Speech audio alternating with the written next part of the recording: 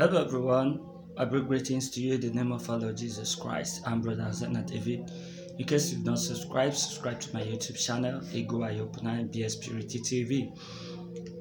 Some persons have reached me asking me what I know about Prophet Dr. David Owuor, and I didn't actually pay much attention to him until I started getting these questions.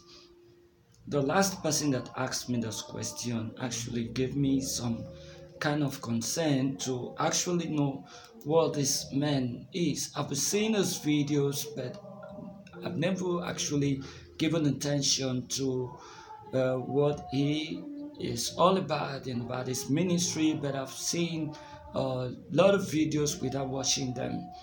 So the last time I was reached, I was in church and I had a vision.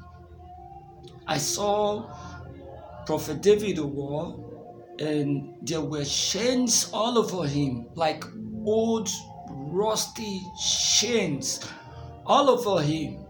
And I heard the voice of God say, "Do not be jealous of him. He has been imprisoned by the power that is working with him. He has been imprisoned.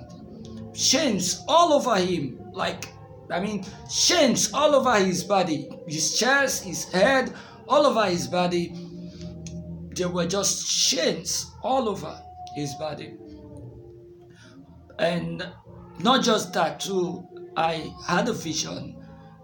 The Lord spoke to me and told me his mission. His mission is actually to mislead the very elect. That is why he came with a message of salvation. According to what the Lord told me, he came with a message of salvation, proclaiming the return of the Lord. But he is an antichrist. He is coming in a very subtle way.